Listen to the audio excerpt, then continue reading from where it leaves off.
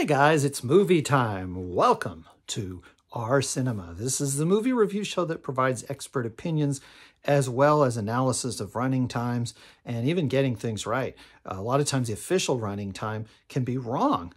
Somebody didn't use an accurate clock or was just guessing even, if you can believe that. So we have stopwatches here at the VFA and we check these things out and provide the updated corrected running time, which we give to our viewers first, and then go ahead and forward that to the studio so they can correct that on future printings. This is a special edition that goes out to Joshua from Jacob.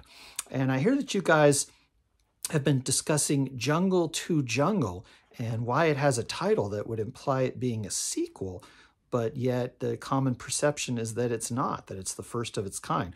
Well, you guys are right. You guys actually have some film expertise of your own. Jungle to Jungle actually was meant as the sequel to a movie called George of the Jungle, both of them made by Disney in 1997.